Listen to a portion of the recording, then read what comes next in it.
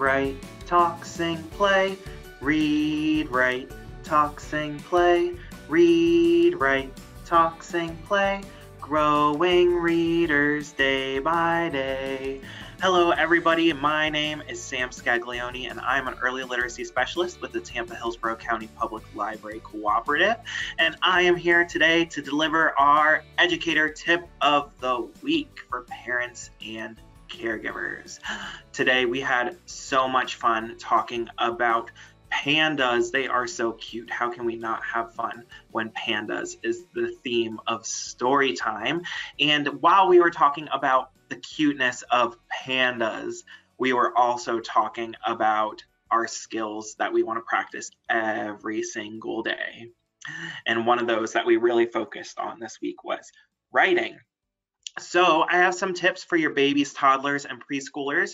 For babies, once they are able to grasp, those large pieces of sidewalk chalk or those jumbo crayons, let them do some supervised scribbling. It's okay if they make a mess. It's okay if they're not holding it right. They're little babies. It's cool. We just want to start, writing as soon as we are able to grasp something. Toddlers, you always want to encourage them to sign their works of art like the artists they are.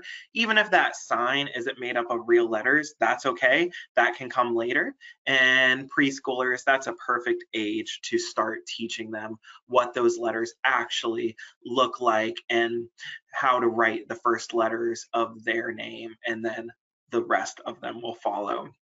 We also want to make sure you guys as parents and caregivers are doing some writing of your own and making your own lists. I know I'm guilty of this as well. It's so easy to pull out your phone to make notes and lists, but every once in a while, break out the old notepad and pen for your shopping list, and that way your children see you writing from time to time as well.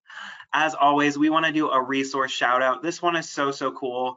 I'm glad we live in Tampa Bay, because Tampa Bay Parenting Magazine is awesome. It's a great local resources for families, and it's available at your local library. So come on in, pick up a free copy, and it features articles about parenting, education, and local events right here in our area.